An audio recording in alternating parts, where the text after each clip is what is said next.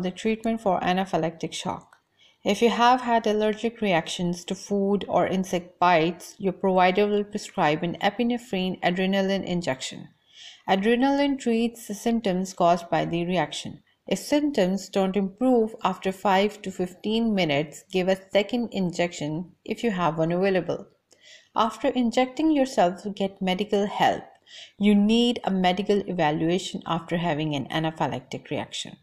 If the person can't breathe, you may need to place a tube through the nose or mouth into the airway, or perform emergency surgery called a tracheostomy to place a tube directly into the trachea, which is the windpipe. You may also need to give other treatments for shock, including IV fluids, IV medication to help the heart and circulatory system, antihistamines, and steroids to reduce symptoms after patient is stabilized.